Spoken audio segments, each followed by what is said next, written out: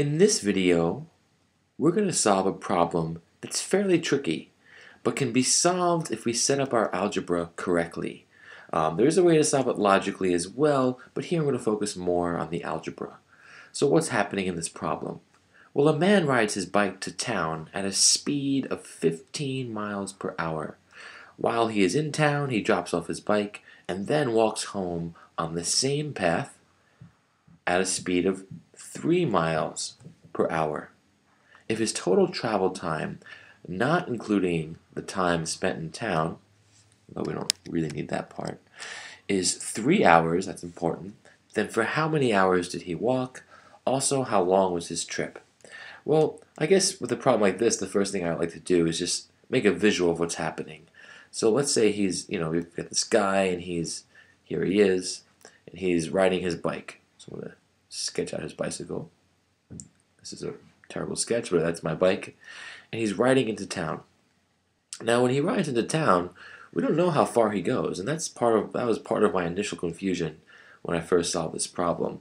But he rides into town, right? And he's riding at a speed of 15 miles per hour. So he's going in, and the speed is 15 miles per hour. And then he drops his bike off, and he walks home, let's say on the same path, same distance or whatever, and he's at home and he's happy and things are going well. They want to know if that speed on the way home, right, this is home right here, was 3 miles per hour, right? How long did he walk home? And what do we know? Well, we know the trip was 3 hours long. How can we do this? Well, one assumption we have to make is that we're not looking at the time, right, while he was in town. We're just looking at the time that he spent going to town and then coming from town. So the assumption we have to make is that the distance, and this is the key for this problem for me, the distance is exactly the same, right? They're identical, to town and from town. So we use our formula for distance. Distance is the rate you're traveling at times the amount of time you're spent going. So distance is rate times time. And we know that the rate for the bicycle is 15 miles per hour. We don't know how long you're traveling for on the bike, but let's call that time x. Right? So 15 miles per hour times some time will give you some distance, and that's the distance from home to town. Okay, but then when we're walking, what happens? Well, in that case, distance equals 3 miles per hour, right? That's our walking speed, times some other time. Let's call it y. So, initially when I had solved this, I was stuck here because, well, we have a distance with a rate and some time, and then a distance with a rate and some other time. But the key is that the distance is the same. When I go from home to town, or when this guy goes from home to town and then comes back, that is the same exact distance. So here, this distance equals 15 miles per hour times some time, or multiplied by some time. Here, the same distance equals 3 miles per hour times another time, y. So now what do we do? Well, let's clear up our little diagram right here. Now what we do is solve. We say, how can we solve? Well, first let's set this up.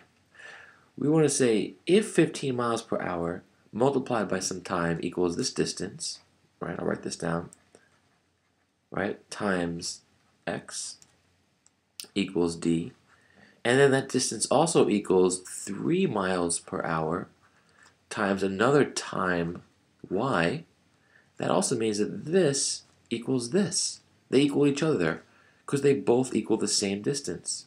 So now 3 miles per hour multiplied by y equals 15 miles per hour, right, times x.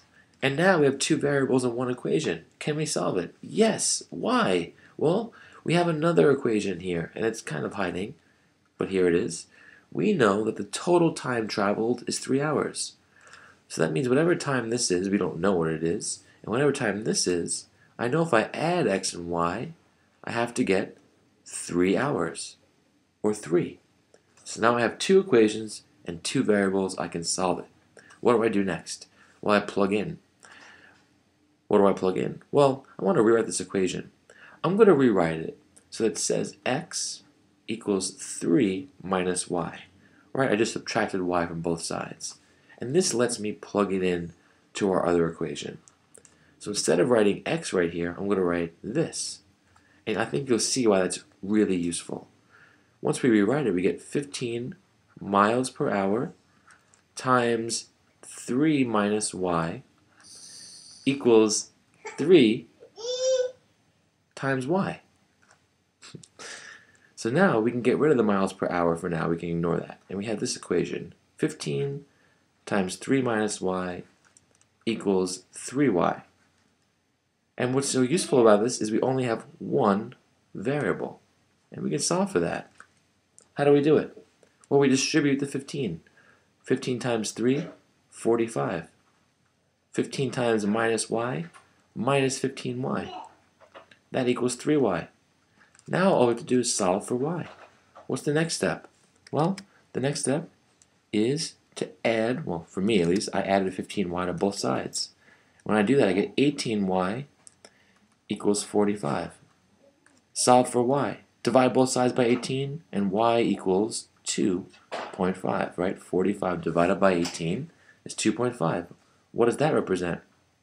Well, that represents y, which is the time attached to the walking speed. Right? If we go way back, right, distance equals 3 miles per hour times the y, the amount of time you spent walking. Well, the amount of time you spent walking was 2.5. So y is 2.5. And if we want to know how long was this trip, right?